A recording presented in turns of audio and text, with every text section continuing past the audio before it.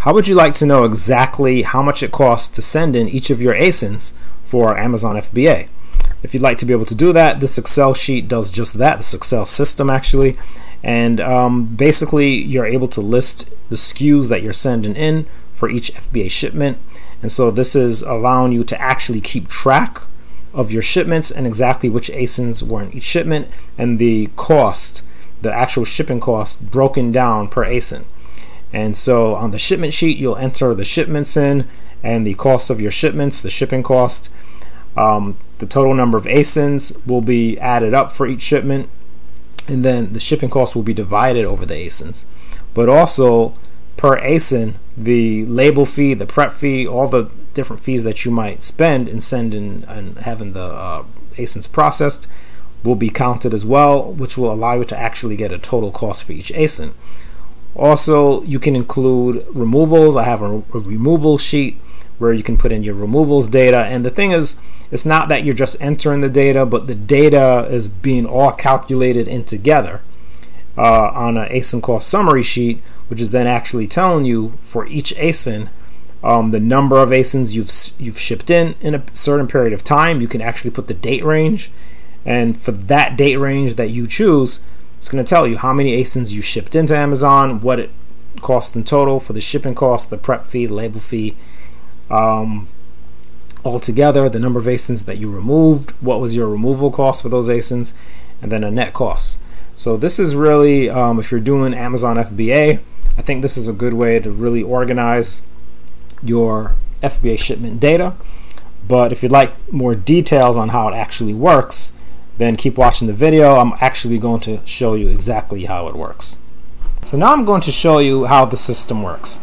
Now for convenience, I already entered a sample shipment, and this is simply just the shipment ID, which you'll get from Amazon, the FBA shipment ID. You can put the weight in pounds and ounces, and it will calculate the total shipping weight for you. And you can enter the dimensions, the length, width, and height, and it will calculate the volume. Now, if you require different, this is for me, I'm in the US, but if you're outside the US and you have a different requirement for weight, you can contact me about that individually.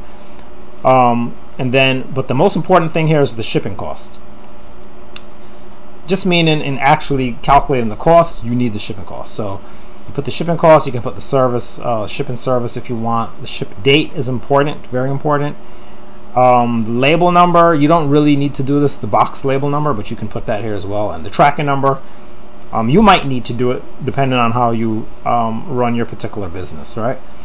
Now the total number of ASINs and the shipping cost per ASIN unit will be calculated once we enter in the ASINs for each shipment. So the way that we do that is we're going to take the shipment ID and copy it, first of all.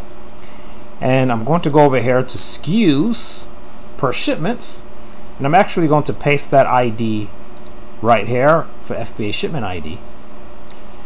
And what I'm going to do for this shipment, again, repeat the date, and I'm going to actually list the ASINs that are in the shipment. So let's start with, and I'm only going to do 2 ASINs just to make it quick, so I'll do this ASIN.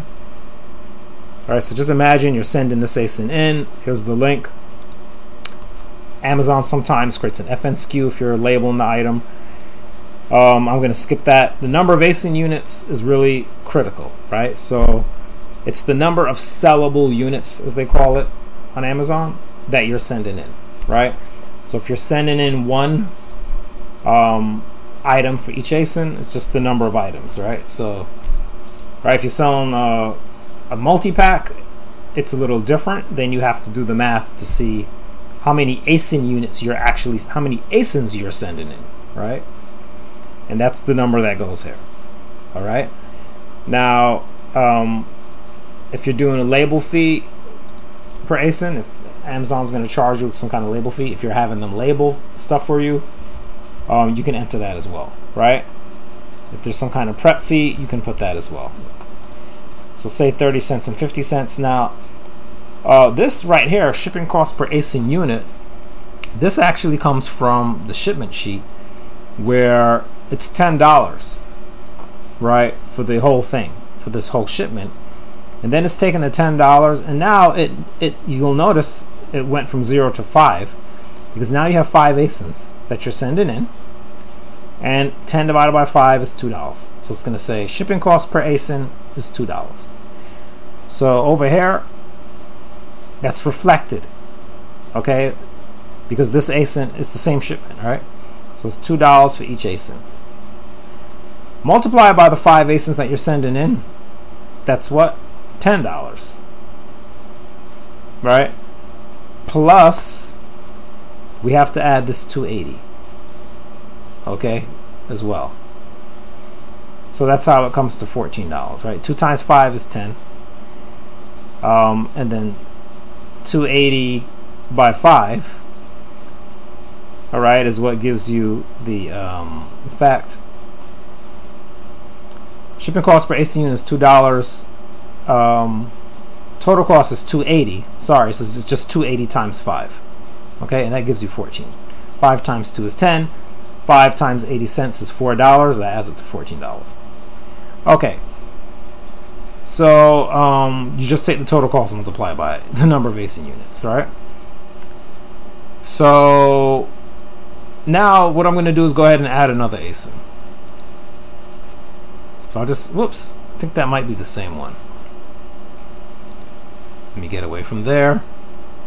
And I just need the ASIN just so I can fill up the sheet and make it look more realistic with the real ASIN, right? And now the shipment ID, if we're still in the same shipment, which we are, then we're just going to copy this and paste it. It's still the same shipment. Okay, so the shipment ID, we repeat it, different ASIN, same shipment, right? It could be 5 units, let's say. Again, notice the shipping cost per ASIN unit has dropped, because the more ASINs you send in the same shipment, if the cost, you know, the cost is the same, $10. Okay, now it's 10 divided by 5. Now it's going to be $1. The thing you have to understand is that I'm demonstrating this, but I'm not actually doing the shipping process as I demonstrate. So in reality, what would happen, and if you've done FBA shipments yourself, you know this already, is that you would have already done this part before this part, actually. So actually what would happen in reality, as you're going through the inventory ship process, you would be telling Amazon what ASINs you're going to send and how many, right? And so you would be already building this list. So by the time you get to the part, so by the time you get here, you already have the package ready, right? The shipment ready. You already know the weight because you've put the items in the box, okay? And at this point, you already know the weight, okay? You know how big the package needs to be to fit the items and everything, okay? So really, you do this first. But for this video, I started off by giving you the shipment ID and all that because I just wanted you to see the structure, right? So that's something I need to make clear, that you first will need to do this, right? Put your ASINs, build your ASINs on the shipment. Physically, you would physically have to do this to know physically how much the shipment is going to weigh and the size of the shipment, right? Okay, so now we know the shipping cost of the whole shipment. We've got all the shipment data and we've got our SKUs. Everything is good. All right. This one is $5 total cost because it's 5 ASINs times 1. Okay, great. Now something else that can happen with the ASINs is that they can require removals. So I threw in this removal section as well, so that because to me a removal is basically the opposite of a shipment, right? So you ship things into Amazon, and then you remove them from Amazon. So I felt that removals should be part of this. So let's say, fine, I'm sending in 5 units of these ASINs, but maybe I'm also removing an ASIN, right? So I'm going to take this, put it here, and maybe I've got some removal that's going on. Maybe it's just 1 unit that got damaged or something. Maybe I'm potentially, it depends on what the situation. There might be a cost for the removal, there might not be. For the purpose of demonstrating the spreadsheet, I'm going to go ahead and put a cost of $3. Okay, and what you will see is that now we have a cost, removal cost for that ASIN. So this is the ASIN cost summary sheet, and basically the purpose of the sheet is to actually summarize all of the costs per ASIN over a period of time. So as you can see here, I have July 1st to July 31st, and for each ASIN, once you put these ASINs in, it's telling you how many were shipped. I've got the total of the cost of sending these into Amazon per ASIN, the total cost of all the ASINs that were sent in, and then the total cost per ASIN. If you just use division, you get the cost per ASIN, and then the number of ASINs that were removed in this time period, the total removal costs in this time period for that ASIN, and again just divided over the number of ASINs to kind of give you an average removal cost per ASIN, and then a net cost per ASIN, meaning you spent this much to send the ASINs in, and then you spent this much having those ASINs removed, and that gives you a net cost. So the idea of having removals as well as sent to Amazon costs for each ASIN is to give you an idea of how much each ASIN is costing you as far as either sending it to Amazon or even retrieving it if you removing your inventory as well. So the date range affects things. So if you change this to a different date, depending on what you entered, in fact, if you take out the end date, you'll see everything goes to 0. But what I wanted to mention is that if you look at these shipment dates, for example, I have the 17th for these two and then the 20th for that one. If I were to just do the 1st to the 17th, what will happen is the one from the 20th will not be included, right? So if we go here, actually shipments, you'll see that the one from July 20th, all right, where I sent in, what was it, some other stuff, which I think is somewhere here. I actually have to see. This is LOY2, yes, over here, 10 ASIN units. You'll see that over here, now there's less units showing up, right? Because I'm not including the 20th, but then if I include the 20th, right, we're back to 15 ASIN units again, right? So this is great. If you imagine once you fill in your shipments with a lot more shipments and a lot more SKUs and dates over a period of time, you will be able to instantly look at different date ranges, different months, to see, well, how many did I send in and what did I spend sending in, or what did I spend in in my shipments altogether. All right, which you can get also from here. You can even use, there's something you can use which is a built-in feature of Excel. Because I use tables in this particular spreadsheet, pre-formatted tables, you have what's called table design. All you have to do is click on the table, you go to table design, and they have a total row. You check on this, and so you can also do a sum here if you want to see on your shipments page, for instance, the total that you spent in all your shipments, all right, all together. And then you can also filter these using, again, these are built-in features of Excel, and you can filter, you can do a date filter, and you can do this week, you could do really any filter you want, right? They have all these preset filters: this month, last month, next month, quarters, years, all of that, right? So I'm going to clear that filter. So this is something you can turn on and off.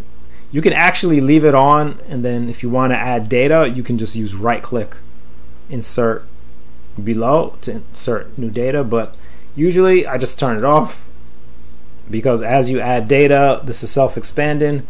As you add data, it will just automatically add another row. And then when you're ready for the total again, you just go back to table design and total row, and your total section will come back. You can pick sum, you can pick average, or whatever you want for that particular column that you're looking at. So between the arrangement that I already put together for you in these tables, and that combined with the features that are already provided built into Excel, you can really do a lot with the system. All right, there's a lot you can do here in terms of looking at your shipments, accounting for your shipments, and also per ASIN. You know, I think that's really the key thing here, that you can see what is this particular ASIN costing me as far as sending my shipments to Amazon. All right, so that when you go to do your profit calculations, you can look at the whole month. What did I get in sales, and what did it cost me versus what did it cost me to actually send this ASIN in, right? When we look at the ASIN cost summary, all right, or to even remove it. So you can compare that. You compare your sales against the costs for that ASIN. And then you can consider the supplier costs as well, right? And of course, if you've been on my channel, you might see I have other Excel sheets as well, systems you can use to take care of some, you know, of the other parts. But basically, this system here is for shipments, specifically send it in shipments, but I also have one where you can keep track of all your purchases as well. And in that sheet, you can put the ASIN for each item you purchase. So you can also track your supplier costs per ASIN as well. So then combining all those together, you can really get an idea of more accurate calculations on profits for your business per ASIN for Amazon FBA specifically. So that is really pretty much the purpose of this system, and also in combination with some of the other systems I have. So if you have any comments, questions, or suggestions on this system or anything else I have, just let me know. And go ahead and get a copy of the system. There should be a link here in the description of the video where you can go to get a copy of the system. Most of my systems, real systems like this, require some kind of really small, super small purchase donation, and really that just helps cover the cost of first of all sending these out, because it does cost something to actually send them, believe it or not, to a certain number of people. Also, just for the, it covers just the cost of the upkeep of everything that is involved in keeping this going. So it's greatly appreciated if you do that and you get a copy of this system. I'm Mr. Mark. This is Excel for Amazon. I hope to see you around. You can contact me with my contact information below, and I also just look forward to seeing you around on the channel.